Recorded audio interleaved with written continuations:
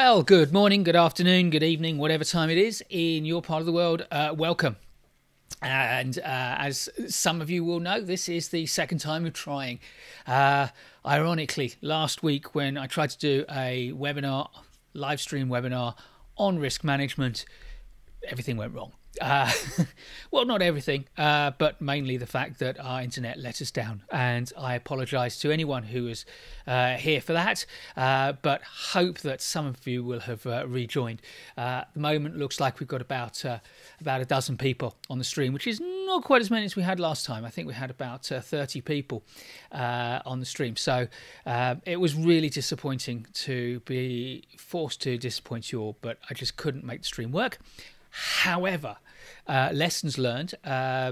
So I've had a look at the system. I think I found something which may have made things worse, which I have disabled. But much more importantly, I have tethered my computer to my phone. And if things start to go wrong, with a few clicks of the mouse, I should be able to turn my system from preferring to use the Ethernet connection through the Wi-Fi system, through the broadband system, to using the wireless connection to my phone, and therefore using my telephone system. So I'm hoping that will work. So before we do anything else, let's just see who has said hello in the chat. First in was Sultan Al Shadi. So welcome to you in Abu Dhabi.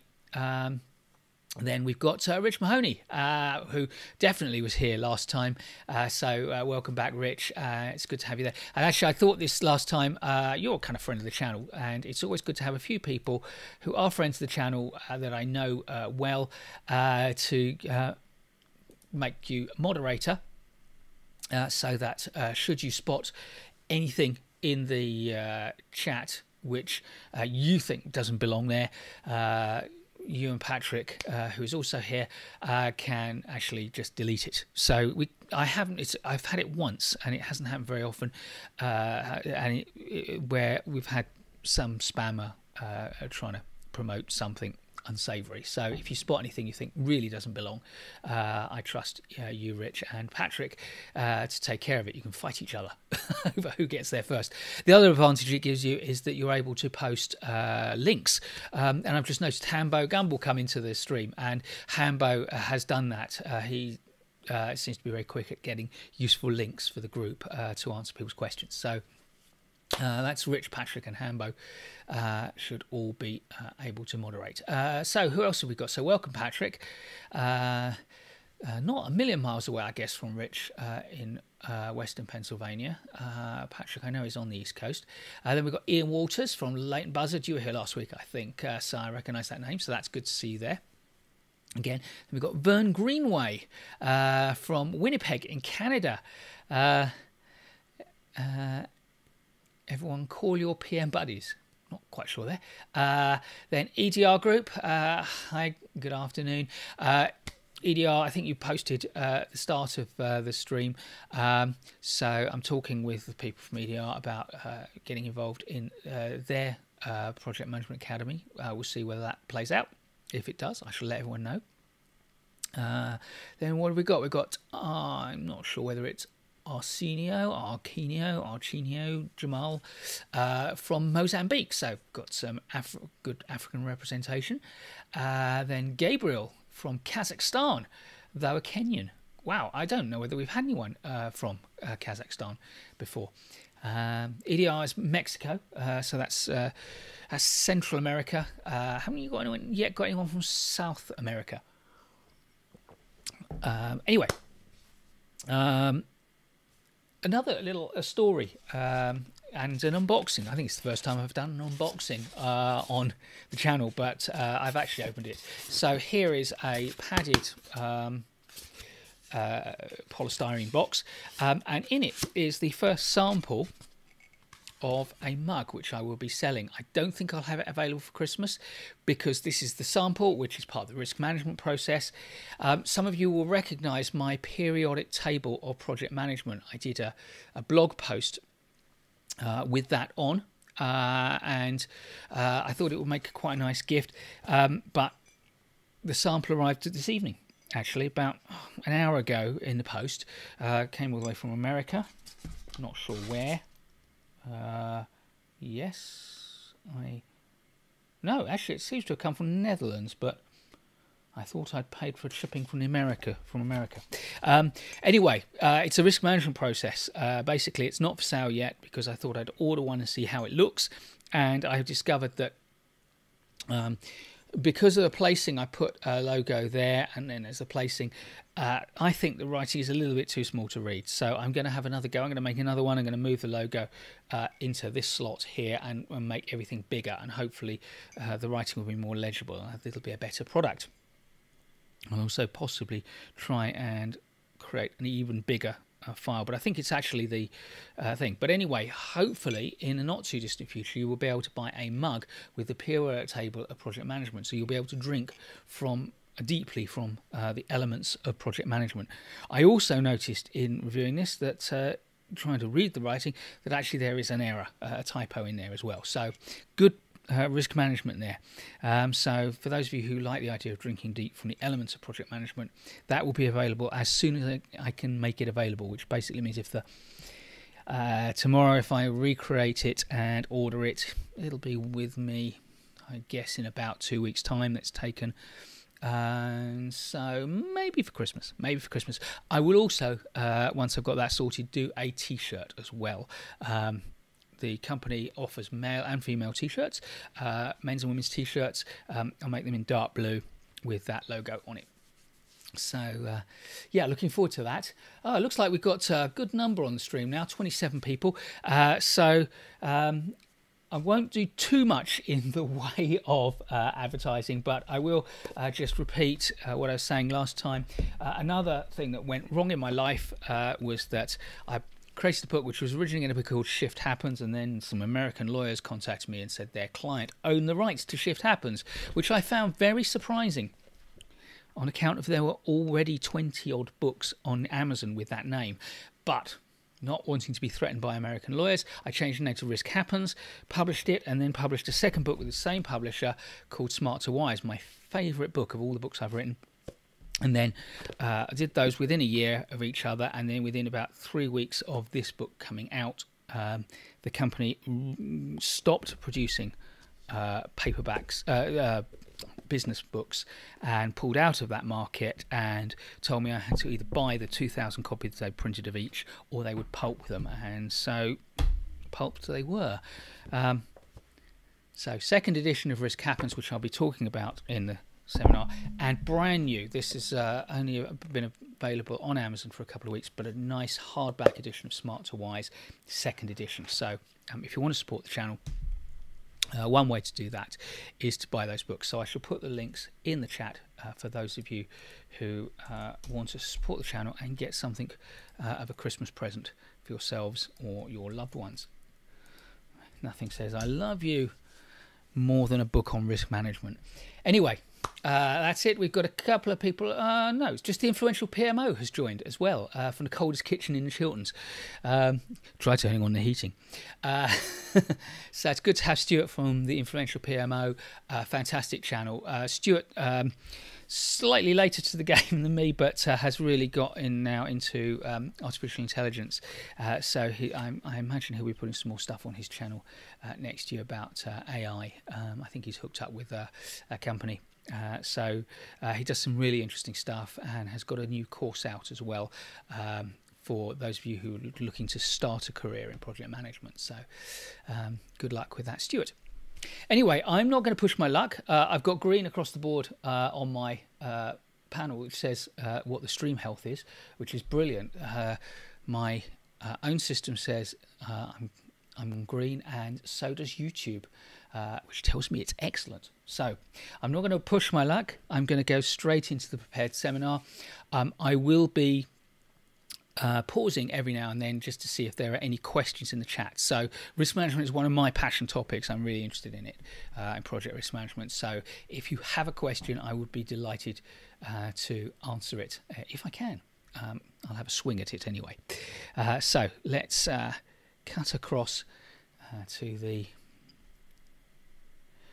slides and see if we can get things to work. Brilliant. Everything seems to be working. Fantastic. So we're going to talk about risk management, and I've divided the presentation up into 4 big chunks. I'm going to start off by answering the obvious questions: what is risk, and what is risk management? Clearly, if you know what risk management is managing that risk, but we'll have a look at that. Won't take us very long, but we will then move on to the risk management process, the fundamental steps in managing risk. And I use a simple 4-step process with a kind of loop. Then we'll go a bit more deeply into finding and analysing the risks to your project. And I know that many people have a default of brainstorming all the things that can go wrong, and that's their risk identification process, which is great, but I'm going to offer you 5 more processes you can use, 5 more approaches you can use, which will help you to find more risks and to make it more fun for you and your team. We'll also look at how we analyse the risks on our projects, and the 3 most important factors that go into risk analysis, and then we'll focus on the 2 big ones. Then we'll look at the all-important strategies for managing them. I've got 6 risk management strategies for you if anyone wants to debate some of the other strategies that are bouncing around there, like the late to the party 7th strategy that PMI introduced in Pinbox 6, which I've never been sure about. Please feel free. And then I have a whole article about it. And we'll end up with the ways that risks can leave the system, if you like, how we close out risks, the 4 different ways that risks can disappear from our system. So let's get started. So first of all, what are risk and risk management? And the picture that you all saw advertising this webinar, or at least certainly the one for the first version of the webinar, but also the current version, has these 2 pictures on it. The fizzing bomb, which is, to me, symbolises the Tom and Jerry cartoon that I grew up with, where the mouse, Jerry, would hand the cat, Tom, this fizzing bomb, and Tom would just look at it and it would explode in his face. And the dice, or die. So these are the solution to the question, what is risk? But really, fundamentally, risk management, to my mind, is all about this Arab proverb. I think it might be a Bedouin proverb: put your trust in Allah, but tie your camel first. What that means is the universe, Allah, God, whatever, isn't there to make your project go well. And you can trust in providence, you can trust in your planning, you can trust in your team, you can trust in your stakeholders, but you know what? The universe will at some point decide to poke you in the eye. So tie your camel, because things will go wrong, things will happen that you cannot anticipate. And so tying your camel is risk management. So what is risk? Well, risk fundamentally can be defined as uncertainty that can affect outcomes. So the 2 key elements of risk are this uncertainty, the fact that risks can occur, they might occur. What you cannot say is that they will occur or that they won't occur. Somewhere between 0 and 100% likelihood where risks lie. There is doubt. And if a risk occurs, it will have an effect on your outcomes. If nothing happens at all as a result of something something occurring, then it's not a risk. It's just happenstance. Yeah. So if something could happen, but you don't know whether it will, and it can affect your outcomes, it's a risk. And that is an important thing to distinguish from issues. We talk about risks and issues, and I, like a large number of project managers, choose to manage risks and issues with the same tool set, with the same process. I have a risk and issue register, but you can have 2 separate registers if you choose. But the difference is that issues have a 100% likelihood. They are kind of like risks, but they will affect your outcome. There is no doubt about an issue. The two broad categories, therefore, of issues are things that you know will happen and things that you know have happened. An issue either will happen, there is no longer any doubt about it, or it already has happened. That means that you have to deal with it. You are stuck, as this mouse is. There is no doubt about it. It has a problem. It has to deal with it. So that's the difference between risks and issues. And we're going to come back to that definition, uncertainty that can affect outcomes, when we look at how we analyze our risks and measure them. But that leads us on nicely to the risk management process, and this is the kind of beating heart of everything. And the risk management process, as I see it, has 4 steps. The first step is to identify what the risks are, what can go wrong. You can't do anything, you can't manage a risk until you have an inkling that it exists. But you can come up with all these things that could go wrong. You then need to analyze them to understand those risks, because without that understanding you can't put together a plan for how you are going to deal with those risks. Oh, it's also worth saying, by the way, that we assume risks are a bad thing. But if I go back for a moment to this definition, uncertainty that can affect outcomes, I should have said this at this stage. This doesn't say that risks are a bad thing. Clearly, Mousy here is facing a risk which would be a very bad thing, and many other risks we face on projects are bad things. But we could have uncertainty that could have a positive, beneficial effect on our outcomes. That, if you like, is an opportunity. A risk that has a negative effect on our outcomes is a threat. So threats and opportunities. And we need equally to be understanding things that could happen that could benefit us and put together plans for those, as we do for the things that we are probably going to be focusing on, which is the threats, the things that could go wrong, and putting into place a plan for that. And we'll see that depending on our analysis, our plan needs to flex to be either a small, simple plan for small, simple risks, all the way up to a big, sophisticated plan for large, scary, complex risks. And then there is no change unless we act. And so it's no good having a plan. In fact, when I was an active project manager running some large projects, one of the things that my firm, which was Deloitte Consulting, used to do was to get its senior experienced project managers to go and visit projects run by less experienced, less senior project managers to just check on how they're doing. And I remember sitting in front of a project manager. I said, so tell me what you're doing to manage risks. And so he kind of grinned and passed across the table this beautiful risk register to me. And I glanced down at it, and I could see it was beautiful, and I passed it back to him and I said, thank you. Now tell me what you're doing to manage risks.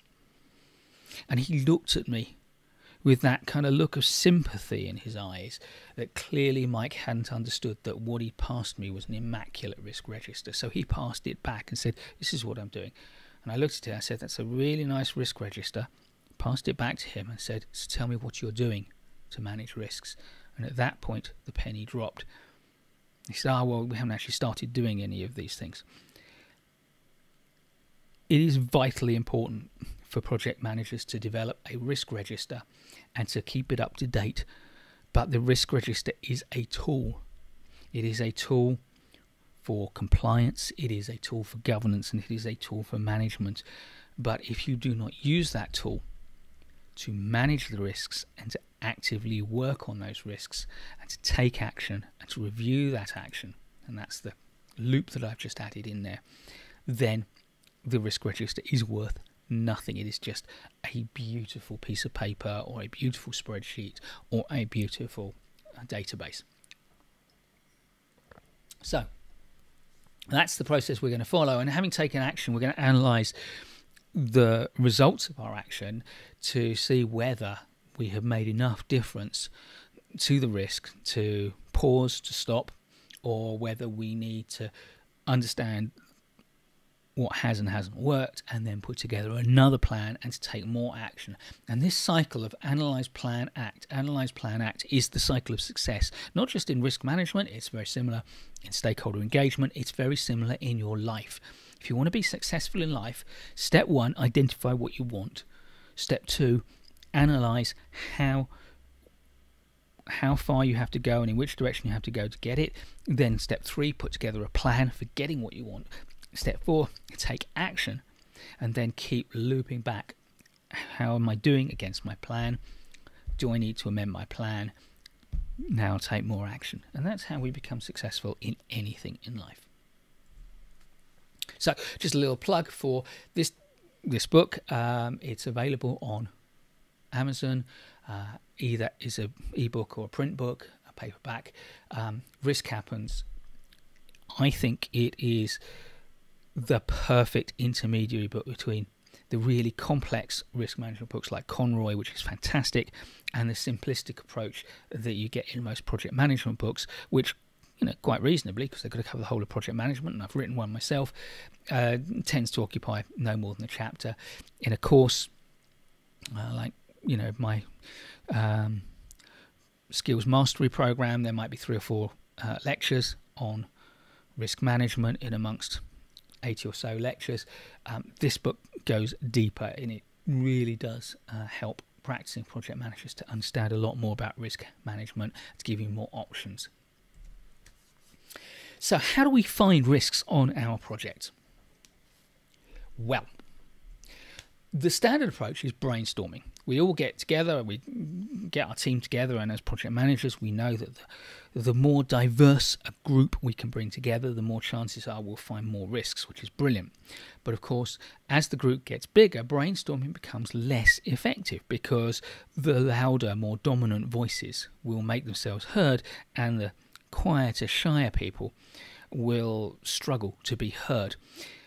The people who speak first will perhaps dictate or at least influence the way everyone else thinks, and so we can go down a number of kind of rabbit holes and miss out on a whole classes of risks. So brainstorming is great for a small group of people if you've got a lot of energy and a good facilitator, but it is not ideal. Now, there is a related approach which I think is much better, called brain writing. It's like written brainstorming. Instead of having one shouting out what they think, everyone quietly thinks their ideas and puts each idea onto a separate card or piece of paper and puts that into a bowl in the middle of the table. And you can do this with a conference full of people. 200 people I've done this with. Every table has a bowl. And then at the end of a round of 3, 4, 5 minutes where people are furiously writing every idea they can think of onto a new card, you will end up with bowls on the tables with 20, 30, 40 cards. You can then shake them up and then swap the bowls over and then get people to dip into the bowl, pull out a card at random, put it back if it's theirs, but otherwise have a look at it. If that card spurs a new idea for another risk they hadn't thought of, they can write it on another card and put it in the bowl. However, they can also elaborate on the idea that's on the card to add to the card, or they can even you can even direct people to put their ideas for how we might manage that risk. So brain writing, much more powerful. And then as a second stage after that, you can then get people to cluster things and and group things and build up a picture of where there are overlaps and similarities. My second technique is to call on the small number but very real group of people in your organization, in any organization, who have that risk mindset. And this is very much the way I operate in that I will often see the risks in anything. I'll just think, oh God, I can see that going wrong. There are these kind of pessimists out there like me. Sometimes they are really annoying and they say things like, oh, I wouldn't do that if I were you. If one of your colleagues says that, just sit them down in a chair and say, why not? What do you think will go wrong? And they will list all the things that they think will go wrong, and you should just sit there and write them all down. because some people are just wired into risk. They just see all the things that could possibly go wrong, and it's how they think. So tap into those people. They do it almost innately. Now, the next approach is really good for a group, but it also works well if you're having to do this on your own. So let's imagine that you have to come up with a load of risks all on your own, and you don't want to miss too much. This horizon scanning process is like looking out to the horizon for the sources, for the places the risks might come from. Some of you will have come across the PESTLE framework or the PESTA framework. My SPECTRS framework, spectres of the things that can go wrong, is related to that. I've just added a couple of things and found a nice happy sounding acronym. It stands for social risks, sociological risks, societal risks, the things that can arise as a result of changes in society or the needs of society or the social interactions among people. Political risks. Now, it's very easy to think, particularly in a world as we have today, where things are changing fast in the political scene. In many countries there are big political upheavals and frankly wars in many countries. It's easy to think of political risks as being capital P politics, but actually I think of this as small p politics. When you have two people in a room, you have politics.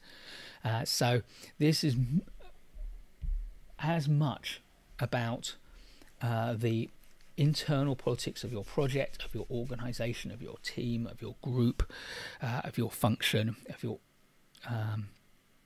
your business. Then there's economic risks. This isn't just the economy, which of course does mean that, you know, potentially if you're doing a large project, you could be subject to interest rate changes, you could be subject to foreign exchange rate changes, you could be in inflation could be a big economic risk. But this is also about the small e economic risks as well. Have we got the funding to do this project? Can we afford to develop the kind of quality that we really want to develop? Then there are commercial risks arising from your ability to sell the products you make, your ability to compete in the marketplace, new entrants into the marketplace, the actions of competitors, the actions of suppliers, trading partners, and all of that. There are technological risks. I know it's hard to believe in the 21st century that technology might ever go wrong.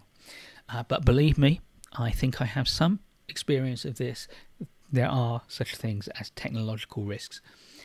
Then there are regulatory risks. So this is about the legislation and the regulation, both of your home country, the jurisdiction within which your project is operating, sometimes supranational regulations and legislation. I'm in the UK, and some people are pleased, some are not, but we are no longer subject to EU regulation, but many countries are. If you're part of a trading bloc, there will be trading regulations that are supranational. But then there are also local regulations and rules and policies within your organisation, right down to, you know, the health and safety rules. Then we've got the environment. And environmental risks, and again, this is not just the fact that we're entering a massive El Nino cycle, and we're going to probably have next year one of the hottest years on record again. After a year of massive drought, flooding, we may well have a year of massive droughts. But this is also again about the local environment. There might be a funny smell coming from up the hall. There might be not enough light in your office. There might be a lot of noise coming from the factory next door. So don't just think about polar bears swimming to the Costa Brava for their holidays. Think about the local things. And finally, we've got security, and I'd actually lump into this one safety as well. And again, this is physical security, but this is also data security, and all aspects of that, and of safety as well. So you can use this as a checklist for yourself, but you can also, when facilitating a conversation about risks, say, has anyone been, we don't seem to have any risks here reflecting the commercial risks. What commercial risks can you see? What regulatory risks can you see? And you don't have to divulge the fact that you've got these 8 major sources of risks in your head because you've memorized the SPECTRS framework.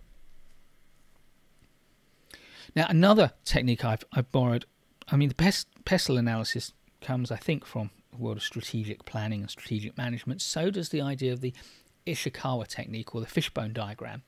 which I've drawn here. But this is a fantastic way for taking a big amorphous thing that people will say is a risk. So let's say we're trying to sell a commercial property that our business owns, and that's either our project or a part of our project, and someone says, well, there's a risk that we cannot attract a buyer. Now that is very, very hard to manage because it's big and it's amorphous. So what I like to do is to draw the fishbone diagram and say, well, what are the reasons why we may not attract a buyer, because they're more like real risks that we can manage. And so examples might be, well, market conditions may be adverse and therefore we can't attract a buyer. Or maybe there are building constraints. The buyers that may want this building may not be able, under building codes or regulations, to make the changes they want. Or the condition of the building may be very poor, and that might affect our ability to attract a buyer. These feel like things we may be able to start to manage, but now we can take each one and break them down into more detailed things. So market conditions could be about availability of credit, if interest rates are sky high or something, or it may be about confidence, because buyer confidence, because the economy is turning down. Building constraints could be linked to planning conditions, or it could be nothing to do with the local government and the legislation. It could be restrictive covenants within the lease or the legal arrangements around the property itself. The condition of the building could be things like the electrics, or it could be contamination because it was used for materials processing, or it could be that the roof is unsound. As soon as you know that it might be the roof that's unsound, you can start to build a plan for repairing the roof. You can cost it. You can look at the level of, you can have a surveyor give you an estimate of how likely it is to degrade within 10 years. So these detailed fishbones give you specific risks that you can manage. You cannot manage, can't attract a buyer. You know, you have to manage the individual risks. And now it feels like you've got loads more risks, but every one of those is manageable. Let's not forget technique 5, that you may have data available to you. And as career project managers, we need to keep records of the projects we've done, not just access our ever-failing memories, but we should be keeping records of the projects we've done and things that have happened. And if as an organization you build up a database of every project and every risk that went onto the register and what actually happened, after a time that's going to look like a fantastic resource.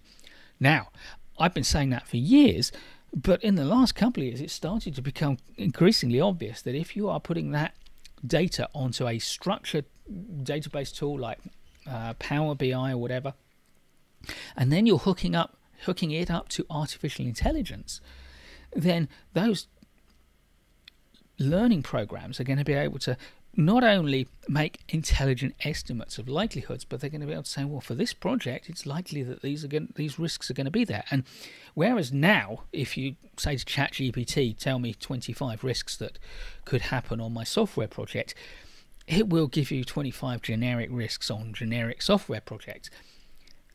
If it's working from your organization's database of having done 20, 30 projects in the past, that will be a phenomenal ability for that. And we know that there are software companies out there developing that dedicated software that will interrogate your own databases, your own proprietary data, and build patterns out of it. And that will be a fantastic resource for us as project managers. And finally, process. I call this process analysis, but the shrewder among you will say, well, hang on a minute, that's a bit like a work breakdown structure. And it is. It's a risk breakdown structure. So let's say I'm building a kitchen. And if I want to refurbish my kitchen, I need to do the floor, the ceiling, the units, and the walls. And each of those have things that could go wrong. So let's have a look at the units. And just as I would do with a work breakdown structure, I say, right, okay, well, I need to put in worktops, I need to put in the carcasses, the new units themselves, and the doors. And then from the worktop, well, there's the timber worktop, or it might be a plastic or a composite or a stone top or a steel top. Then I need the fixings that attach the worktop to the carcass. Then I need the seals that seal it and stop liquids going down the back. And then I need to insert a sink. And then those seals, I need to make sure that they stick. adhesion, and I need to make sure they will colour match, and I need to make sure I can get hold of them when I need them. And those are my immediately 3 risks connected to the seals. Will they stick properly? Which is you would mitigate by choosing carefully a formulation that works with the materials you're using. Will the colour match? Which you will mitigate by trying samples out. And can I get supplies? Which you will mitigate by ordering in good time. So this kind of process analysis thing, or tying in your risk your risks to your work breakdown structure, and for the bottom level of your work breakdown structure, take everything at the bottom level of your work breakdown structure. So what are the things that could go wrong with that? And that gives you a risk breakdown structure. So a good time to pause and see what's been happening in the chat. Let me just take a chance and come back to the screen. What have we got? We've got Influential PMO saying thank you for what I'm not sure, but you're welcome. Sultan El Shadi, grimace face. Influential PMO, it's amazing that many issues don't get dealt with. Absolutely. So you kind of, I gave that example of Tom and Jerry, where Tom hands Jerry this fizzing bomb, and he's got this fizzing bomb in his hand, and he looks at it and he stares at it. Now, when I was working as a project manager actively, there was someone on my team called Nick, and he was in the Territorial Army. He was a captain in a part of the Territorial Army which deals with bomb disposal. And for those of you who aren't British, Territorial Army is like our reserve army. So these are soldiers who are ordinary civilians during the week, and then at the weekend they go and give their time to learn the skills of soldering. And he said to me, look, if you've got a bomb, fizzing bomb with a fuse coming out of it, I know this is a mug, fuse coming out of it that is fizzing. He said, there is a very simple way to diffuse that, which is you lick your fingers like that, and then you put out the fuse. It hurts a little bit, but if you just stare at that fuse, then it will explode. And if you've seen Tom and Jerry, if you remember it when you were a kid, Tom's face gets all blackened and his hair gets all frizzy. So we don't want to do that. So the longer you leave an issue, the harder it will be to deal with it until it explodes in your face. Ed San says, good afternoon from Rhode Island. Good afternoon. I'm not sure we've had any Rhode Island people. Princess Aku at your service. Good evening from Accra. Accra. Is that North Africa? Don't know. Do tell us. My geography is not great. Hamburg Gumble says, a pessimist and optimist with the facts. Yes. I've heard it the other way around, actually. An optimist is a pessimist who doesn't have all the facts. So once again, we're on the same wavelength, Hamburg Gumble. Gabriel Connor says, it's again not live. It's again not live. It's again not live. Don't know what you mean by that, I'm afraid. Please do clarify. Princess Aku just said, yes, I was right about Accra being in North Africa. I'm not sure which country, though, so do tell us. And EDR message was deleted. Okay, so sorry to have missed that. So I assume Rich felt it wasn't appropriate.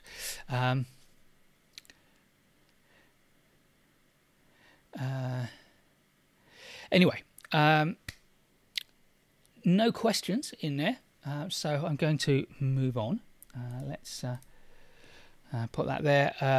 EDR, if Rich got it wrong, post again, and I'll have another look. Ghana. Oh, not quite North Africa. Is it North Africa? I thought Ghana. I would have guessed West Coast, but geography's not my thing. Right. So let's move on to analysing the risks on your project. And here they are again, the fizzing bomb and the dice, because those are the kind of beating heart of our risks. Remember, risk is uncertainty that can affect outcomes. And uncertainty is like dice. Dice can come up. You know they're going to come up, but you don't know what they're going to come up. So uncertainty is measured with likelihood. And the effect on outcomes is measured by the impact, which I'm representing with my fizzing bomb. And for most project managers, that is all we ever have in our risk analysis. However, if you want to get one step more sophisticated, because there are a number of other things that we can build into our risk analysis, the next most important thing, and it is relevant, is proximity, and in particular, proximity in terms of time. That is to say, we tend to give more importance, to prioritize risks. If they're going to happen, they're going to happen sooner. So a risk that if it happens could happen next week, we will deal with quickly because there is urgency to it. If on the other hand, if it happens, it will happen in 2 months' time, that's we can be a bit more relaxed about that. If it's going to happen, it's going to happen in 5, 10, 15 years' time, we tend to relax. Therein lies a big problem on the world stage, because if you think about it, one of the most impactful, highest impact risks facing humankind, and without a doubt a risk which is on the verge of becoming an issue. Well, no, I think it is an issue now, but 15, 20, 30 years ago it was definitely a risk, a possibility. Now I think we're up there in the high 90%. Is catastrophic global climate change. If we go past that 1.5 degree, maybe go past the 2 degrees centigrade increase in global temperatures, then we will see massive sea level rises. We will see huge numbers of people displaced from low-lying coastal areas. We will see increasing rates of flooding, famine, fires, all those sorts of things which will displace people, which will cause huge problems with water supply, with food supply, and massive global inequities. If you think about that, if you say, well, that's almost certainly going to happen, and that's going to affect millions, probably billions of people, possibly as many as 1 in 8, possibly even 1 in 4 people in the world are going to be directly affected by this. Why is the world doing so little about it? Well, the answer is because all the projections are around 2050,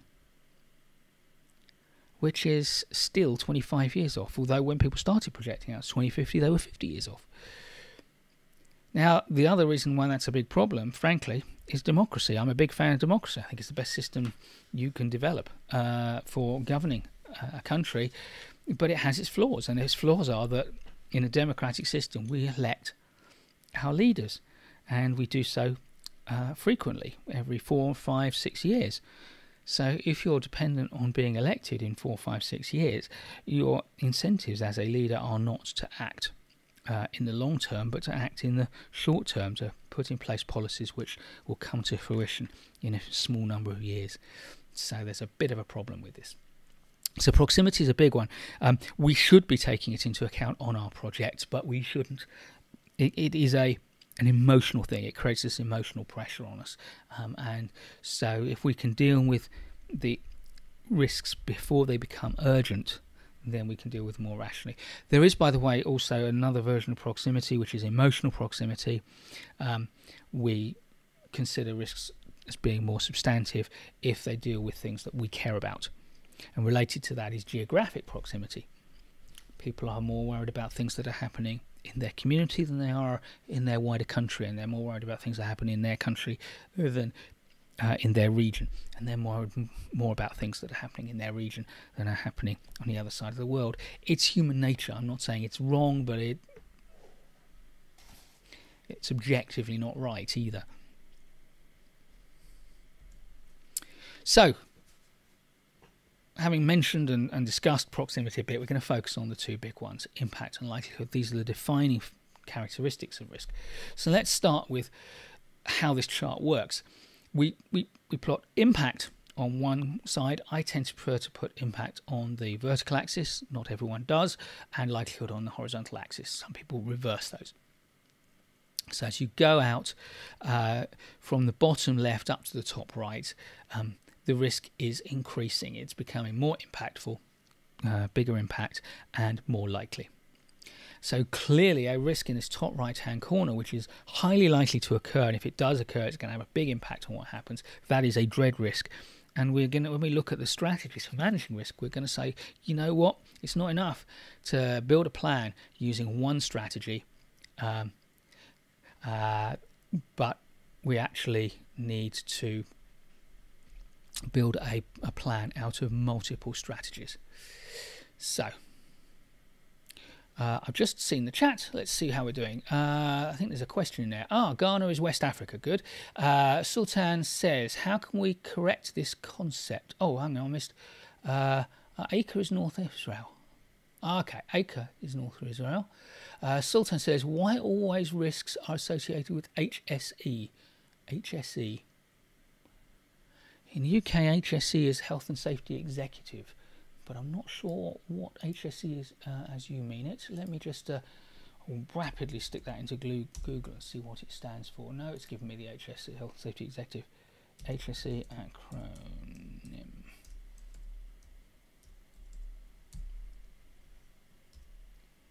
That's not worked.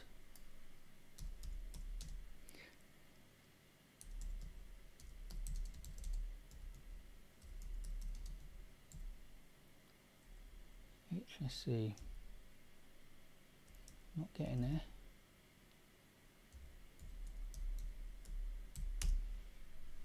Health and safety and environment. Oh, okay.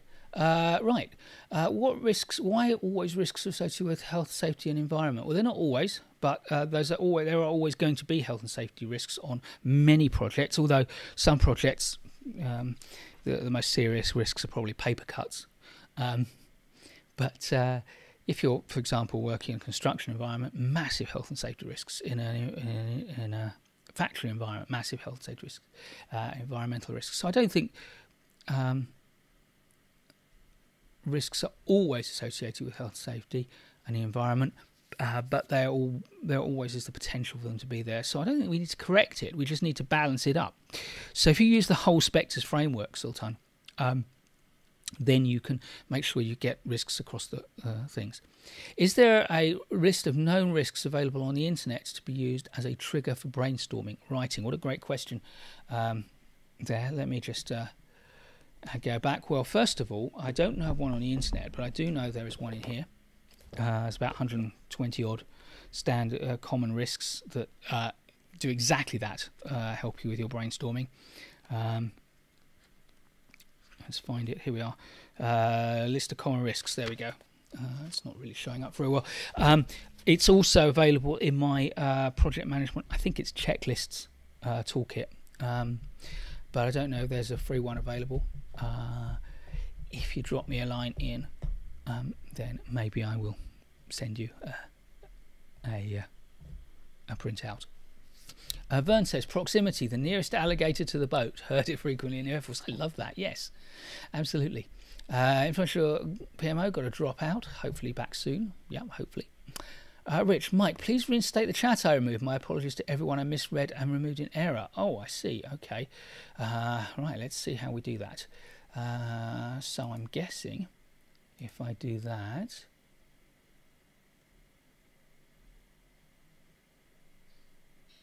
I can't reinstate it, but I can read it. So EDR Group said, earthquakes or storms or hurricanes, rain flooding seems to start being increasing. These issues are to be considered strongly. Absolutely. You're absolutely right, EDR Group. I guess we're thinking in the same way on that one. We are seeing massive shifts in global weather phenomena as a result of global warming. Why is that? Well, as a physicist, I can tell you that basically as you heat up the oceans, then you're dumping huge amounts of energy in the oceans. That energy can then feed into the weather system, which is why I think particularly things like hurricanes, ocean-based weather systems have much more power because there's a lot more energy stored in the oceans as they warm up. There we go. I've just spotted something I didn't see. Neil Saw says, spotting risks sometimes feels like a game of one-upmanship with individuals trying to find ever more obscure risks. What sort of filter do you apply at the collection phase? Neil, that is a brilliant question. I have a story to tell. So first of all, my filter is I don't filter it. If someone thinks of it, it goes onto the risk register. The reason is because if the most bizarre risk somehow materializes and you haven't put it on a risk register, and someone says, well, I raised that risk and Mike said, no, we're not putting it on a risk register, it's too weird, then I have not acted with due diligence. I have dismissed an idea because I didn't think it was important enough. However, once it's on the risk register, we then work hard to estimate the likelihood. And it is perfectly reasonable to say we estimate the likelihood as being extremely low, and therefore my decision as a project manager is to not do anything about it. And that's an entirely reasonable decision to make. We do that every day. Every organisation is doing it constantly with thousands and thousands of potential risks, and that's absolutely fine. If that risk materialises, people could argue that you didn't properly evaluate the likelihood, but if you did properly evaluate the likelihood and it was just a 1 in 1,000 chance or 1 in a million chance, then you won't be considered to have been in error in your process, and therefore you won't have failed the organisation. Now, this actually happened not to me, but I remember stating that at a meeting when I was leading a project with a number of young project management professionals, part of the team, working their way up through the project profession, and I said, you know, everything goes on the list. We'll worry about the likelihood afterwards.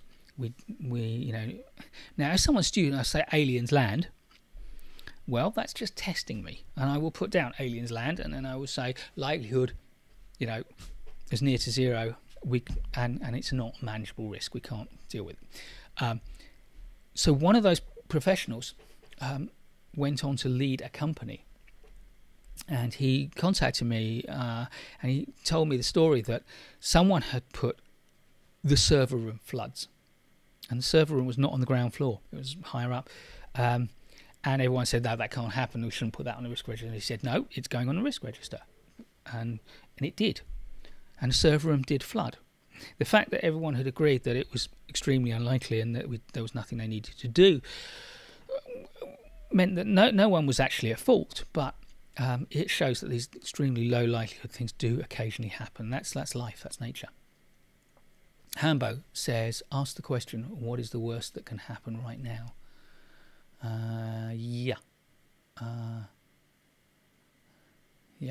Okay. EDR Group, have you heard about Acapulco port in Mexico with Hurricane Otis? The port is destroyed 100%. I guess it's Acapulco port. Any plan worked out? Yeah, I mean, sometimes you get these once in a 100-year, once in a 1,000-year events. The trouble is they're happening more often because all our estimates of weather events are based on past history, and we're changing the climate so fast. Yeah, what's the worst thing that can happen right now? Good question. Right, let's go back to the presentation. Oof. So, impact. There are lots of ways we can estimate or measure impact. The first question I always ask is actually, what do we care about? Do we care about money more than anything else? In which case we could have an impact scale of, well, it could cost us hundreds of dollars or thousands of dollars or tens of thousands or hundreds of thousands or millions of dollars or even tens of millions of dollars. And by stepping up by orders of magnitude, factors of 10, you get a really good scale, and you just need to pick kind of 5 levels which are appropriate to your project. If it's a small project, it might be tens of dollars, hundreds, thousands, tens of thousands, maybe hundreds of thousands. If it's a huge project, a major project, you might start off with thousands, tens of thousands, hundreds of thousands, millions, tens of millions, possibly even start even higher and end up with hundreds of millions.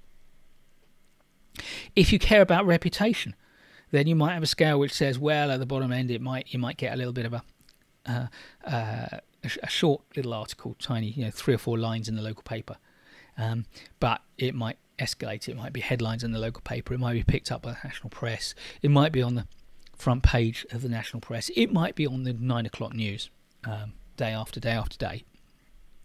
like what was that oil spill in the Gulf of Mexico. If you care about schedule, then you could have a scale which is, days of delay, weeks of delay, months of delay, quarters of delay, years of delay, decades of delay in case of one or two mega projects. However, if you really don't have a preferred thing, or you don't want to do multiple, sometimes you will do multiple impact measurements. I quite like this scale of action plan, strategy, objective, goal, which is actually how would you need to address the impact of the risk? Is the impact small enough that a small corrective action would fix it, or would you need to replan all or part of your project, or would you need to throw out the whole plan and come up with a new strategy of how you're going to address the project? Or is the impact so severe that there is no way you can plan your way out of it and one or more of your objectives will be compromised? Or is it so severe indeed that the whole project, the goal of the project, is not going to be achieved? It's going to just ruin the project. Now, the likelihood scale is much, much harder because very few project managers have a deep and detailed understanding of probability theory and statistics. And human intuition is very, very poor over likelihood. And so we get this massively wrong. The only people who are really any good at this are actuaries who are trained in statistical theory and have access to huge amounts of data. So my strong recommendation is you keep the likelihood scale very, very simple. You don't try and use clever words like possible, probable, likely, highly likely. And you also don't try to use percentages, because I quite often see, people say, well, low likelihood is less than 50%. So 10% very low likelihood. Even 1% very low likelihood. Well, frankly, if there are a 1% chance you'd get hit by a car every time you cross the road, it would change your behaviours in the street, because you cross the road 10, 20 times a day, you'd be hit by the end of the month. So 1% is not very low likelihood at all in the context of things that you do very often. So I hate seeing people try to put numbers against this in simple projects, and frameworks with percentages I think are dreadful. So keep it simple. Now, once you've analysed your risk, you need to build a plan, and we build a plan out of 6 generic strategies.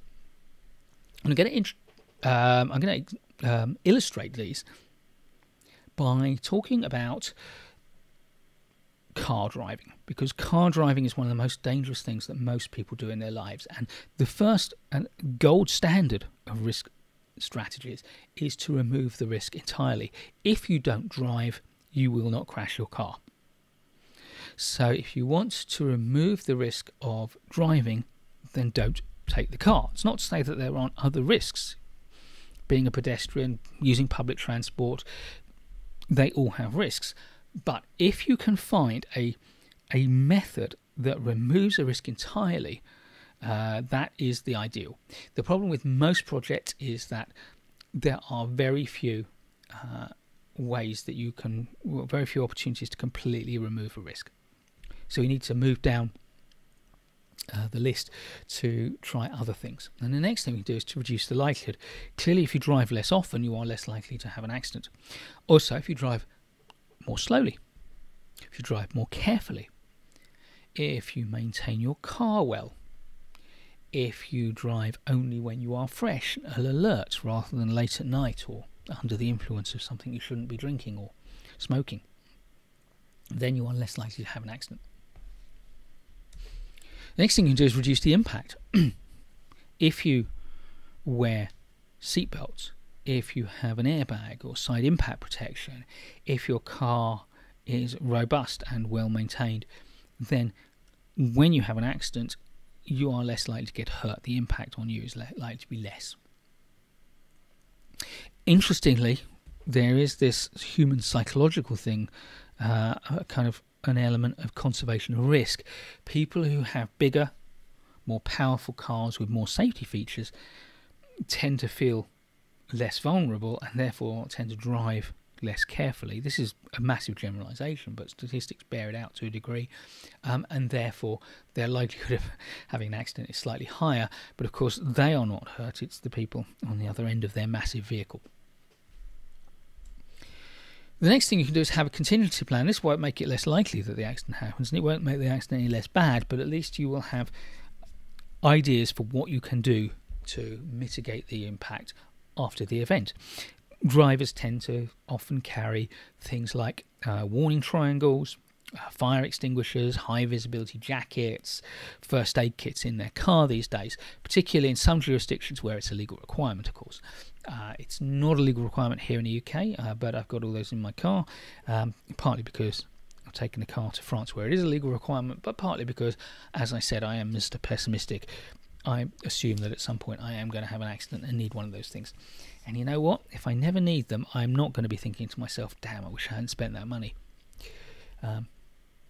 Which is kind of the attitude we have with the other thing that drivers do to manage risk, which in the case of drivers is insurance. Now, insurance is a way of transferring a risk. I have the accident, but someone else has to pay the financial cost, bear the financial impact, the insurer. Now, I can't transfer the risk of getting hurt, but I can, again, insure my health so that if I have an accident, I can be looked after by the health service. In the UK, we do that by paying our national insurance and getting a free health service. In other places, you buy health insurance and you have an accident, and you can afford, the insurer will pay for your emergency care. On a project, on big projects, there are often insurance products. But the way that we transfer risks on most projects is through a contract. And of course, insurance is just one particular form of contract. But when we work with a contractor, and we contract with another organisation to do a part of the project, what we're doing is we're saying, you can manage the risks of this better than we can in a more cost-effective manner. Therefore, we will pay you an amount of money. You will do the work at your own risk, and if things go wrong, if there are delays, if there are problems, you will have to bear the cost of that. So a well-drafted contract is a mechanism for transferring risk in a legally enforceable way. So those are the first 5 of my 6 risk strategies, but where I used to live, there was a young lad who lived up the road from me, and he absolutely adored driving. It was, something he really enjoyed. So as a result, this was not going to be his strategy. He didn't want to remove the risk. He drove, I would say, like a complete and utter maniac, being a young lad. So that clearly wasn't his strategy. He wasn't out there to reduce likelihood of accident. And I often saw him driving without a seatbelt. His car was also poorly maintained. So I wouldn't be surprised if the brakes weren't great. The tyres never looked good. So reducing the impact wasn't his strategy. He did at one point have an accident, and as we heard later, his only contingency plan was to get out of the car and run away from what then became the scene of the crime, because in the UK, if you leave your vehicle after an accident, that becomes a crime. And he was driving underage. He was 16 at the time, therefore he wasn't able to get insurance. He wasn't even licensed, therefore he wasn't transferring the risk. So what was his strategy? His strategy was to accept the risk. And the way I tell this story, it sounds like accepting the risk is something only a 16-year-old idiot would do. But no, a perfectly competent, capable and highly professional project manager may accept the risk. It's just we do it in a different way. The 16-year-old idiot is going to say, I'm never going to have an accident, and if I do, I'm invincible. The experienced professional project manager is going to look at their analysis of the risk, and they're going to say, am I content that the likelihood and the impact are both sufficiently low, and the cost effectiveness of any other option for managing the risk is just not good enough. They're just not value for money. Then I will determine that I will accept the risk and deal with it if it happens. And we do this every day in our professional lives, and frankly, we do it every day in our private lives as well. When we get in the car, yeah, sure, we won't drive a car when we want to go out for an evening and drink and have fun. But when we do get in the car, we will drive carefully to reduce the likelihood. We'll put on our seatbelts to reduce the impact. We'll have some equipment in the car, or at least we'll have a phone with us. As a contingency plan, we'll have insurance. But you know what? There is always some residual risk, and we accept that residual risk as a reasonable price to pay for the convenience of driving a car. And as I say, when we're doing something as high likelihood and high impact as driving a car, we implement multiple risk strategies, and so we do on projects. Before I look at risk closure, let me just have a quick look and see if we've got any new comments. Have you any insight from insurance companies how they calculate risk? Well, yes. I mean, not direct, but basically the way insurance companies calculate risk is they work from vast amounts of statistics, because unlike projects, which we know from PMI and other sources are unique events, or at least rare events, we know that insurance companies are dealing with things that happen every day. If you insure your life, Ian, as a man of a particular age, I'm guessing you're a man, shouldn't really make that assumption from your name, but I'm a man of a certain age. The insurance company has records of thousands and thousands of men of my age, with my lifestyle, and therefore they can make a good estimate of how long I'm likely to live. Likewise, they can look at my driving record, they can look at the driving records of men like me who drive cars similar to me who live in my area, they can look at the statistics, they can do some calculations, they can be fairly sure the likelihoods and the impacts. So it is, and the name in British English of the professionals that do that is actuaries, and they are some of the most highly trained mathematicians. Vern Greenway says, in aviation, likelihood is estimated from regulatory perspectives, which use historic frequency of such things as engine failures, all based on numbers. Yeah, exactly as the insurance industry does. And you can see that, you know, there are, if you take commercial scheduled flights, passenger flights, there are thousands and thousands of them every day, with each class of airliner aircraft, and each airline is running thousands and thousands over the years, so you can cross-cut the data in multiple ways, and if you are sophisticated enough with your maths and your ability to do multi-dimensional, multivariate statistical analyses, you can do that. So I imagine I would have imagined exactly what Vern describes. Neil says, which of those strategies removes the risk from the risk register? Good question, Neil. That's the perfect segue into risk closure, because this is how do we, well, firstly, we never remove a risk from a risk register. We mark it as closed in some way, because a risk register is, among other things, a document of record. It shows the story of your project and demonstrates that you've acted diligently. But the first way we can take a risk out is we delete it. We don't delete it from the risk register, but we kind of conceptually put a line through it. We mark it as deleted. And this will happen. Let's just say that I put on the risk register the server room floods. And then someone says, okay, well, actually, that's really two risks. One is that the plumbing system fails and the server room floods. And the other is that there is a fire alarm and the sprinklers come on in error. Okay, that's two different risks. So we need to write up those risks. We will then mark the original risk as deleted. We will not remove it from the risk register. We will not reuse its risk ID. And then in the narrative to it, we will point to the two new risks that have been raised in its place. So that's the first way, Neil, that we take a risk not off the risk register, but away from our attention on the risk register. The second thing is that we might mark a risk with all sorts of actions that need to be taken in order to render the risk no longer a concern. And when we've taken those actions, we've marked all the actions complete, we now consider the risk is no longer can happen, then it is completed, and again we mark it as completed, not deleted, and we no longer concern. And with the use of filters and sorting and all the things you can do on spreadsheets and databases, we need never see that risk again, but it sits there on the record for all time, and therefore as part of the audit trail. Third thing is it's outdated. Let's say I raise the risk. We're building a new building, and one of the key steps, of course, is to pour all the cement for the foundations.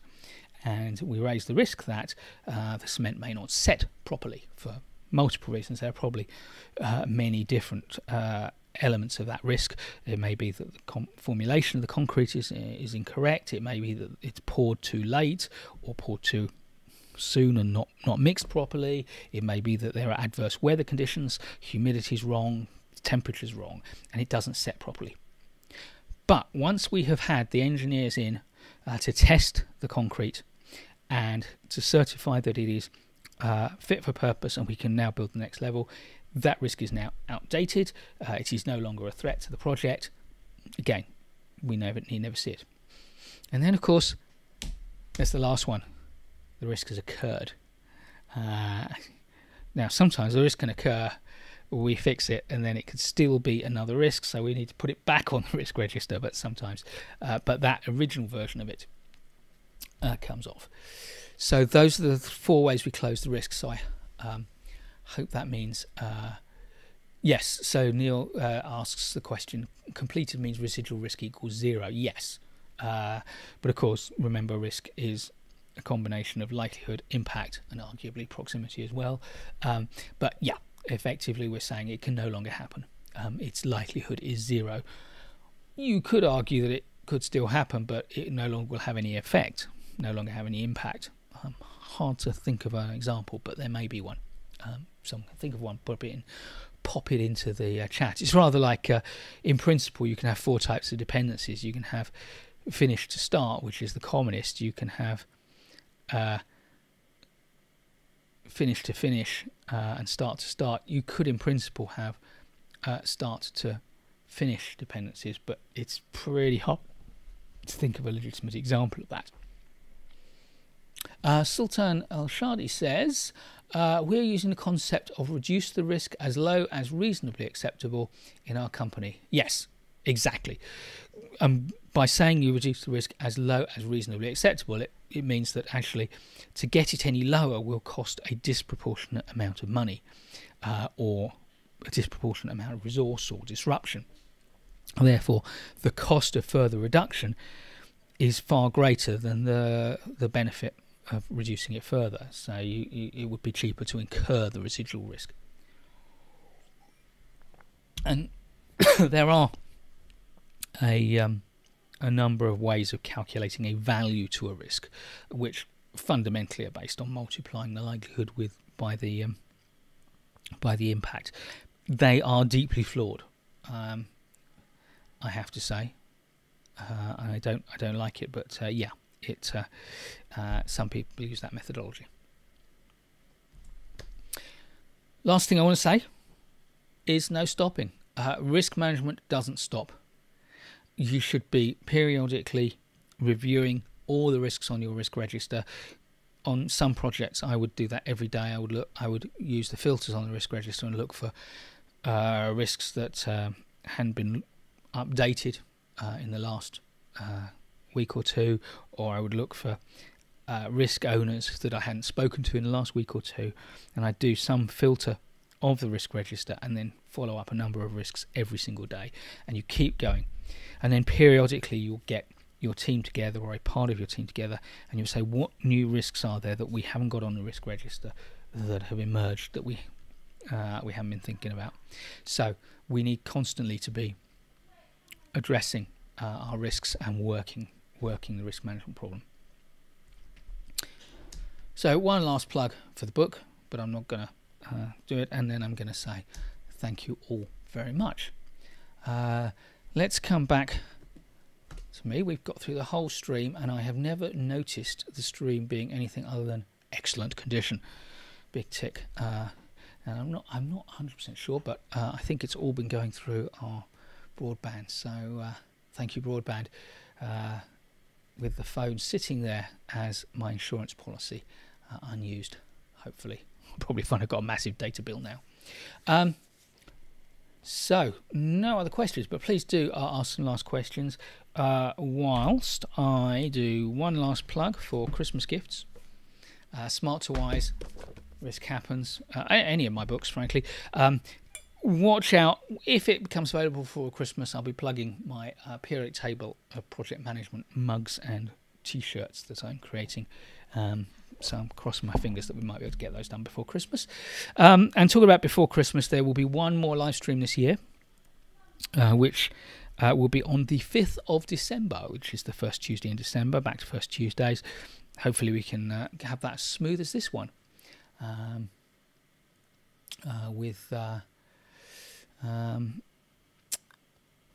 nice, good attendance. I think we kind of peaked out at about 35 people, which is great. And that will be about project leadership, and that will be the last of this series of 4 not scripted, I don't script anything, 4 planned, prepared webinar type live streams. So if you remember, we've done kind of staying healthy as a project manager, stress management, all that. We did one on stakeholder engagement. This one's been on risk. Next one will be on project leadership, and I'll be looking at what is the distinction between project leadership and project management. So that will be on the 5th of December. I hope to see you there. If there are any questions, please do ask them now. Otherwise, I'm going to wrap up the stream and let you get back to your lives. Thank you all very much for attending. And if you want or need to contact me, you all know how to do that.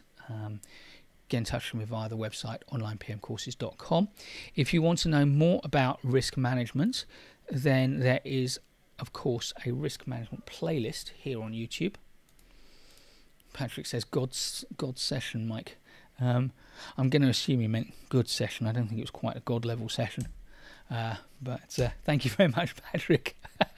So this is my risk management playlist on YouTube, and I have a lot of articles as well as the versions of the videos on the website. So if you're more of a reader than a viewer, or you want to read some of those, including my article which explains the different risk strategies that other organisations have added to the list, and why I don't think they're relevant. Can we do a session on earned value management? Sultan asks. No, I just don't think it will be popular enough. But I have got videos about. I have got a video about earned value management, and I've got a full article. Let me find the full article for you, Sultan, so you could, because I think it's one of those things that's a lot more easy to do in writing. I'm not an expert in EVM. I'll be absolutely honest about that.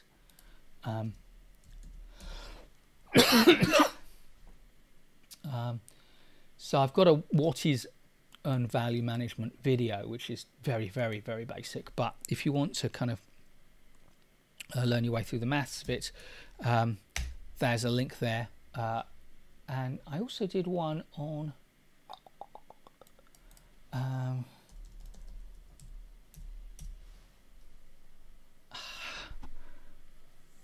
yeah, I'm trying to remember. There was one that looked at the different ways of calculating cost to complete or cost at completion. Let me see if I can find that for you. Here you are. What is estimate at complete? So there's a video on YouTube, and I will just get you the link to that, because people get really confused about estimate at completion, and the reason they get confused about it is because there are actually different ways to calculate it depending on the assumptions that you're making. So take a look at that link that I've just pasted in there as well, Sultan. Patrick says good session, thank you. Rich says thank you, thank you. Ian says thank you, thank you. You're all very welcome. Great job, MC, says Vern. EDR group, thank you, Mike. Super interesting as always, a lot of value. My pleasure. It really is my pleasure. I enjoy doing these when they go well. It's very, very, very, very stressful when they don't. But I think I have a process now. So thank you all for your time. Thank you all for your support. Could we exchange t-shirts? I could send you one and you could send me one. I like the orange one. I like the orange one. I'm not going to be doing an orange one. Oh, you mean the ones I wear in the videos? No, I'm not going to be making those. Don't want people impersonating me. So yeah, when I do the videos, the main videos for the channel, I have 7, I think now, polo shirts, all with the logo embroidered on it. The reason was because I was getting sick and tired of pulling shirts out of trying to decide what shirt to wear for the video, and then wondering whether it would alias in the camera and cause all sorts of weirdy problems. And I think it was Barack Obama, I first heard, lots of people do it, has said basically he has a number of suits and they're all pretty much the same colour, same design, so he can just pull one out of the cupboard and not worry about what suit he's going to wear, and that just removes one decision and one piece of stress from his life. And I just thought, what a brilliant idea. I'll just get branded t-shirts, but I'll get them all different colours, but I won't worry about which colour I wear. I'll just kind of put them in a random order and then record a few videos, and change shirt between videos. So occasionally you'll see 2 videos back to back with the same shirt, but not very often. But I'm not planning to produce those. What else? Take care all, says Hambo. Take care, Hambo. Thank you, says Ella Kumo. Weren't where you were there, but you're welcome. And Sunil says, looking forward to more webinars. So yeah, me too. Okay, I'm going to assume now that there is nothing more that anyone needs to say, so I will say, signing off, have a good rest of the month, and I will see you in, I think, 3 weeks' time. Take care. Bye now.